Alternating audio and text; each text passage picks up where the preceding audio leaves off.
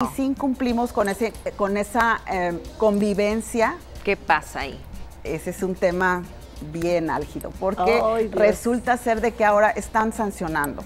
Mira. O sea, si hay un mandato legal que diga tienes que hacer videollamadas de tal hora a tal hora, o tienes que permitir que el niño te vea de tal hora a tal hora en el secofán, o lo puedes ir a recoger y lo tienes que llevar, pero hay restricciones, no puedes llevarlo a tu casa, la convivencia tiene que ser en Plaza Las Américas, por ejemplo, ¿no?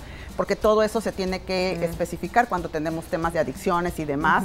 Entonces el juez tiene que cuidar que los lugares donde el menor conviva pues sean lugares seguros, ¿no? Claro. Entonces, pues ahora se están aplicando multas que se giran los oficios a Hacienda y que aplican las multas en caso de los incumplimientos.